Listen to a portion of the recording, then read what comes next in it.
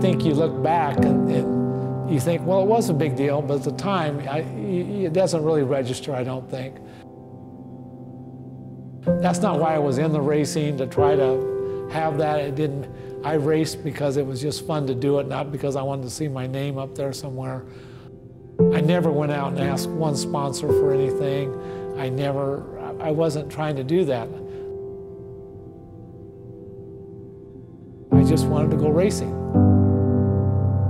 I just wanted to compete and have fun.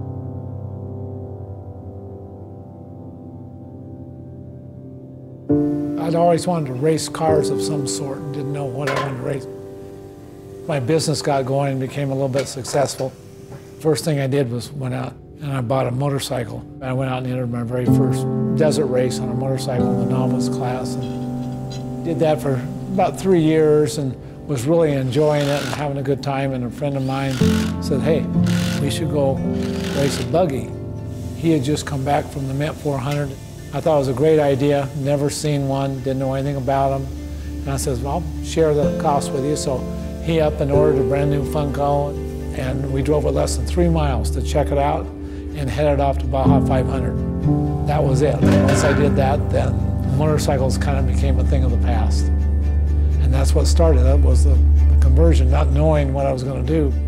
Oh, I can still remember this day, going down there, pulling in, and I jumped in.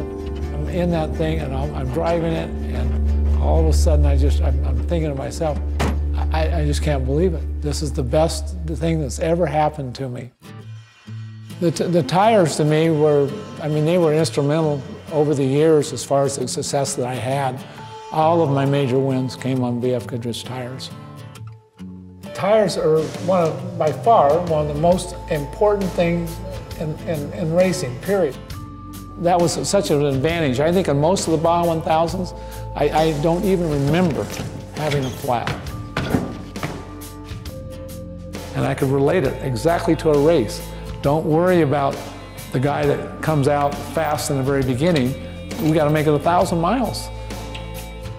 You were leading, but at what sacrifice? You can't get away with it. The race is 1,000 miles. It's not 100 miles.